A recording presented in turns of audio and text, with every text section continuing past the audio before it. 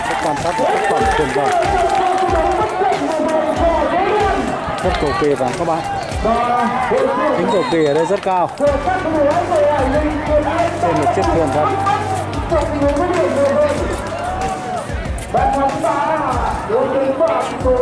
Nông dân xanh ngọc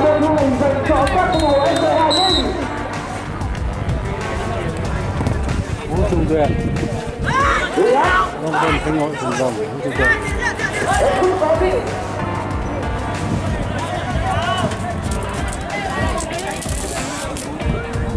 Một người Hà Nội về kỹ thuật đã tạo ra yếu tố thành công ở những cơ hội lần này để yếu sang cầu thủ của em người quân phương. Bóng đá nhìn hết người Việt Nam. Chẳng phải cũng phát động dành cho các cầu thủ của em người Hà Nội. Ở đây như vậy, còn lại là một bàn tinh thần và vẫn còn chọn thời gian tiếp theo để bắn sâu bạn ơi.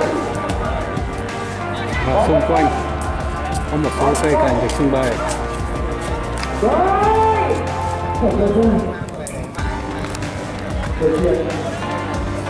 Thời có người nào và thống chế thành công vẫn còn mặt ngay.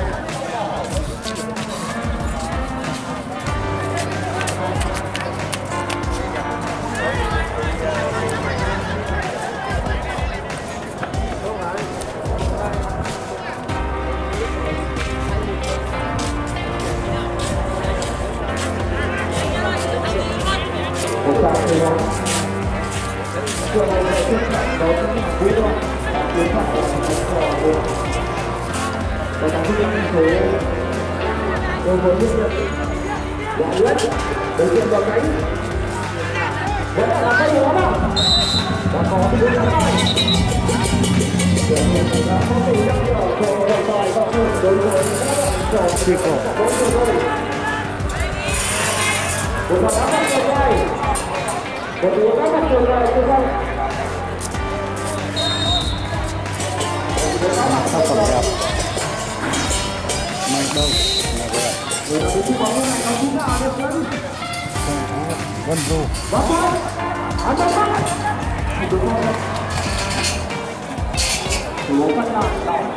Đây là một trong các tác phẩm đẹp.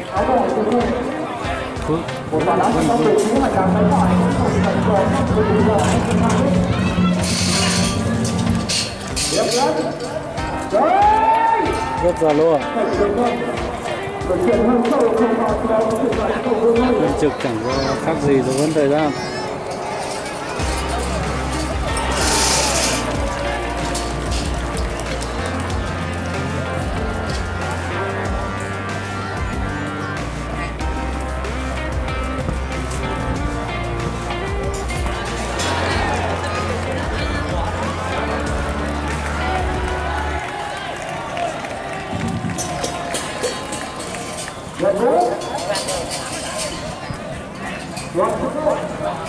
Về bóng khoảng bóng dày rất Biến thân dễ bắt đầu biến thân.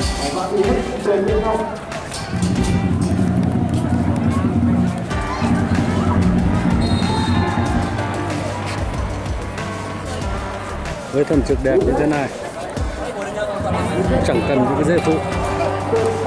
Đó, rất đẹp.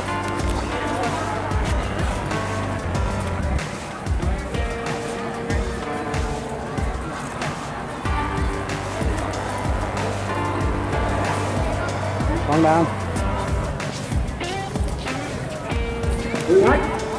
bóng vẫn còn trong sân. Câu chuyện chuyển bánh và có một thủ đoạn của Bonsai và đôi lên chủ được rồi. Bóng đã đi lên sau. Vẫn có sự thay đổi rồi.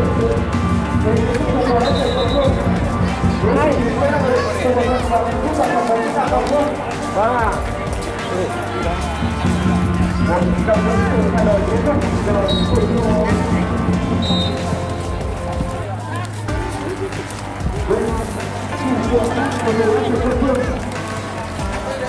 tác phẩm bóng đá.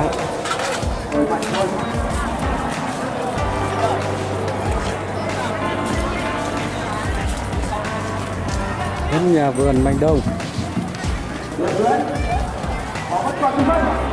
bên cạnh Đá phạt góc là một chỉ đỡ hành động.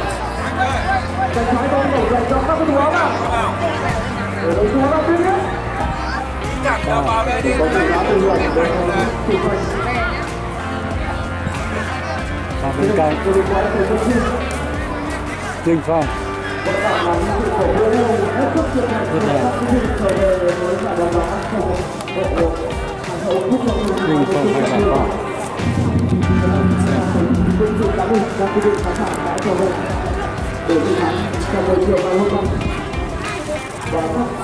Bạn Phong mất rồi. Đúng thế. Bạn Phong.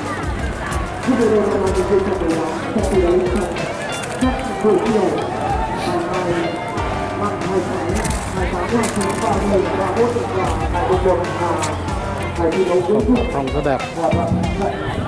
Chung kết vào một vài 2015 để tuyển chọn quý vị và các bạn theo dõi. Thì bạn sẽ tiếp tục chúng tôi tuyên truyền cho bạn ngoài ra các việc chọn các ở các mọi kiến nghị trên trận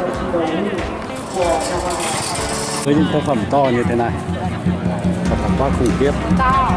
Trong công việc em đi triển lãm cũng đã vất vả rồi.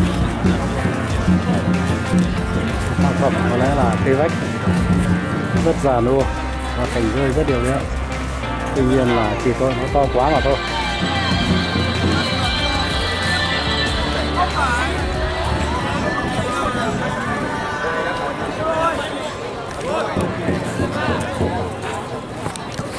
Rất cầu kỳ, rất kỳ công.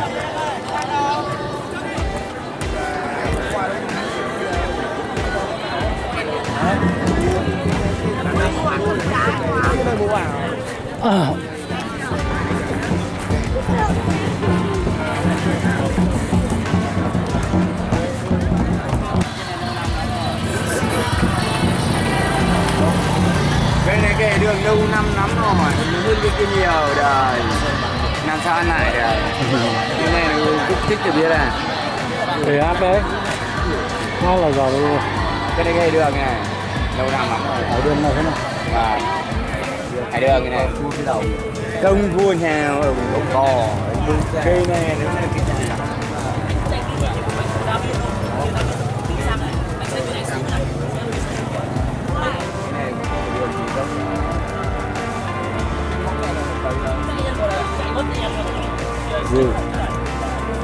Rêu xanh, không biết là do làm hay là do cách tưới nhiều quá mà rêu phong thế này. Từ khác thì khô mốc, cái này thì rêu phong.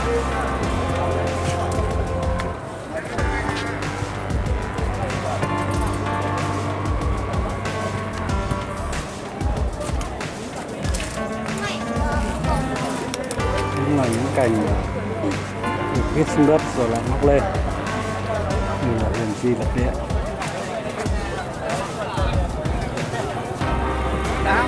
Rất hùng vĩ.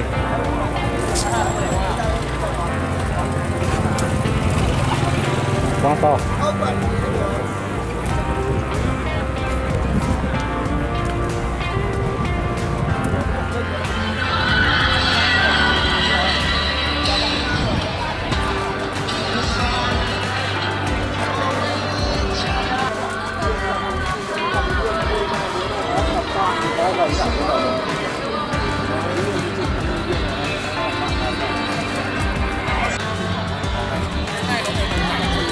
Tác phẩm rất là khủng khiếp.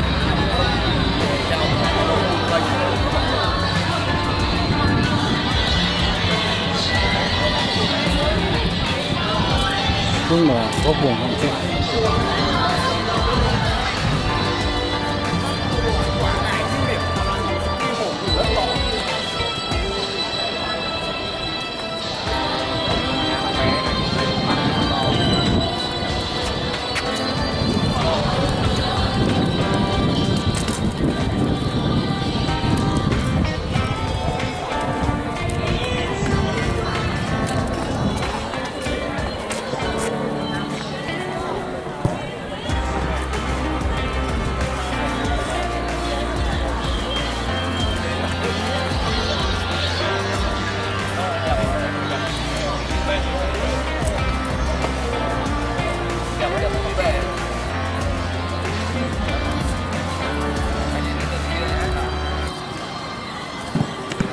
Thì khế quá đẹp. Vâng. Khế đẹp thế. Xài đây.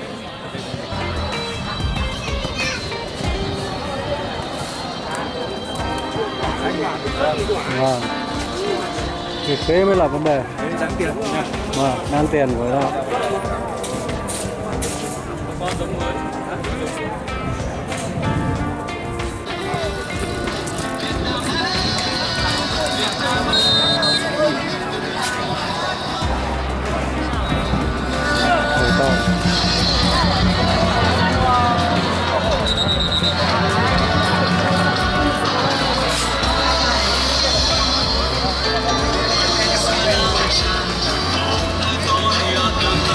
Bài thơ các anh ấy nghe nhiều rồi, video nào cũng có.